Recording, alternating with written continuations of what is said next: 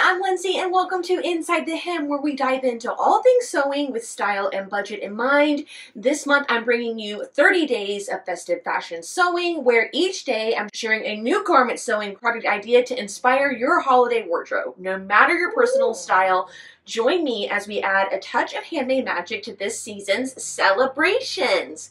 Let's dive into today's festive project, a pair of super cool metallic pants. Okay, before you immediately click away from this video thinking you could never pull them off, hear me out, okay? They really aren't as far out as you think, especially when you style them to fit your personal style. And metallics are basically a neutral, so the options are endless. Trust me. You could take them and dress them down like this monochromatic outfit. It's just a sweater, a blazer, and sneakers, but still super put together, casual, and minimal. You could dress them up like this sheer button-down look, paired with some silver sandals, and you're chic and sexy and ready to go for the night. Or you could tone them down with a black sweater and sandals. I call this bookending, when the top and shoes are the same color and then there's something else in the middle. Some people also call it sandwiching, but whatever you call it, it can really minimize the visual impact of a very loud, wild, or crazy piece of clothing. Finally, you could just, of course, lean into the glam of it all and make a full-on silver metallic suit. How great and expensive does this look? Pretty cool, right? All right, now that I've shown you how to wear them, here's what you need to make them. All right, so here is our inspiration. It is the sterling metallic coated cotton straight leg pants, originally retailed for $1,980. Half off now though for $9.90. What a deal. Here they are on a body, and I'm going to start pointing out some things that I really liked about these. You'll be able to notice right away some of the seaming detail. I thought that minimized the sort of impact of them. When they had some seam lines, breaking it up, creating additional shadows, they looked a little less mirrory and a little kind of, I don't know, I guess more intentional. She's going to move around in them a little bit. They are still shiny, okay? But can you see how the stitching draws your eye more to the stitching than it does just like, oh my God, that is a really wild fabric. These also happen to have the like little carpenter details. So there's a hammer holder. I don't know, what do we call those? That little hooky thing that I think carpenters actually put hammers in. And it also has like big patch pockets in the back here. There's also, I believe, some kind of pocketing happening here. That's just a really, really close-up of the pocket. And I mean, for $1,000, that's all we get.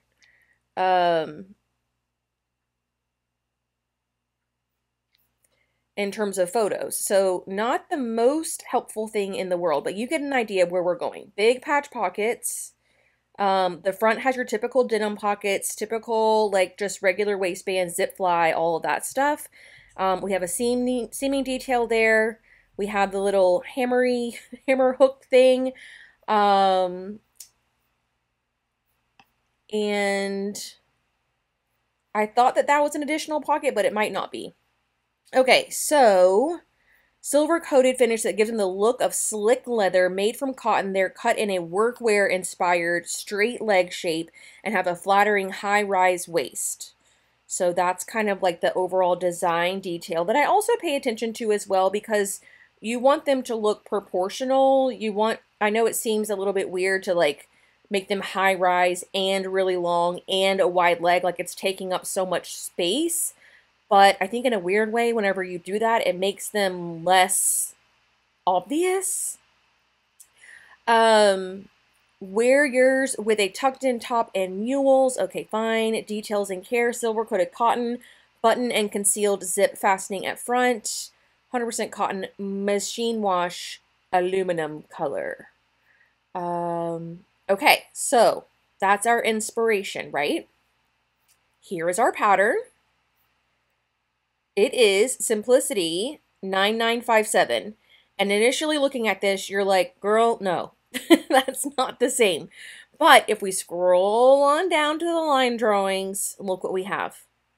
Okay, so this is a view that does have those additional seam lines, which I love. I actually prefer this version, obviously without the, mix and matching fabrics and without whatever like fringe detail this is. But just imagine this all plain like this one is. We've got the regular denim details, zip fly button, regular button band, regular waistband with the belt carriers, your little pocket here, big patch pockets in the back. Ours is just missing the hammer holder thing, which I don't really need a hammer holder. If you want to add one, it's just a strip of fabric. It's not that big of a deal. But these are really, really close. I do also believe sizing wise, they're going to come in 2 rises, I think. Sizes 10 to 18 and then 20 women's to 28 women's. Views A and C have frayed raw edges. If it doesn't come up to high rise, I have to adjust for my rise anyways. Even if I'm making a pair of high rise pants, I still have to raise the rise a little bit. So you're going to want to do that. You do not want this, especially if you're a curvy girl. This is not flattering. Okay, these do not fit her.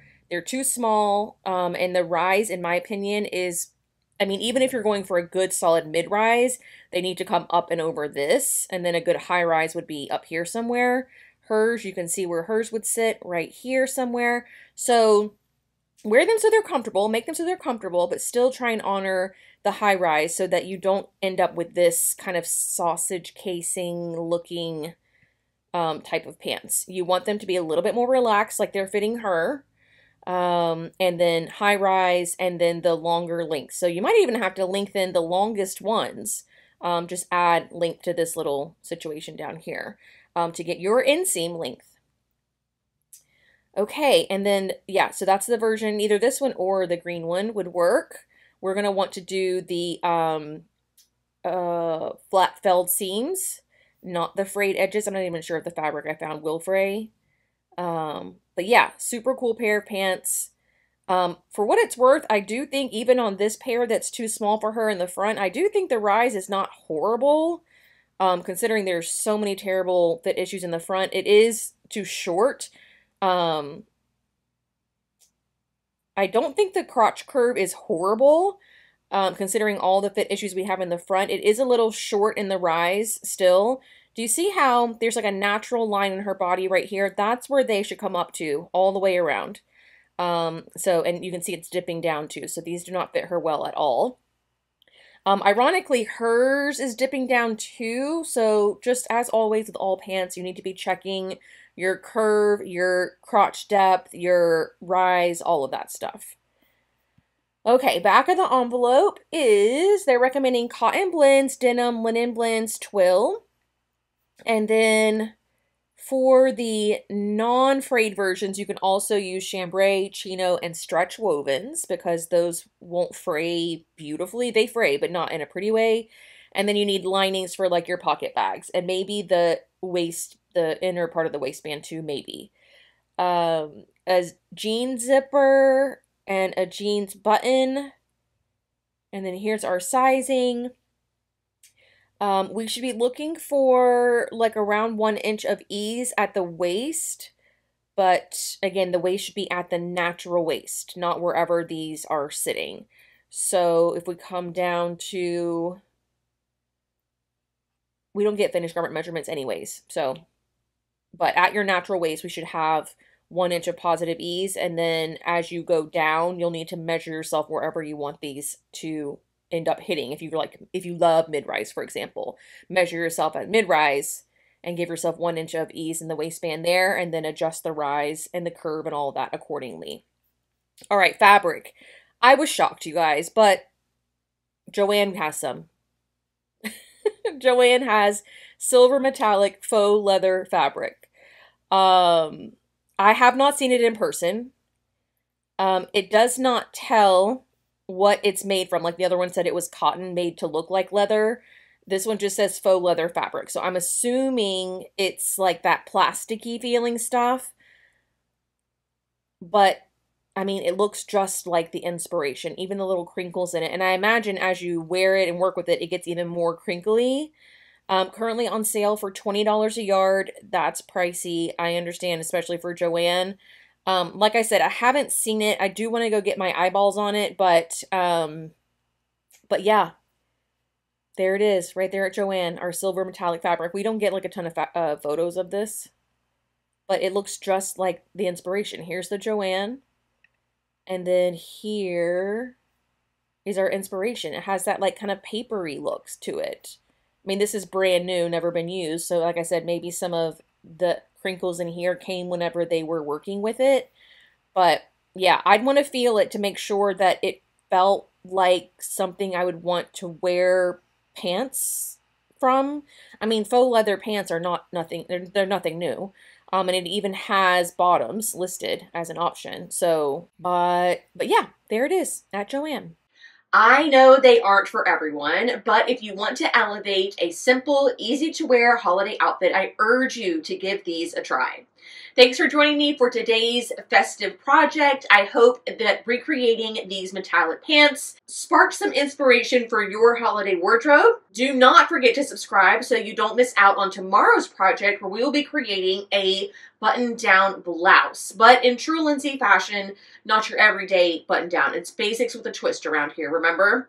I can't wait to see you back here for more 30 days of festive fashion sewing. I will see you all very soon. Bye!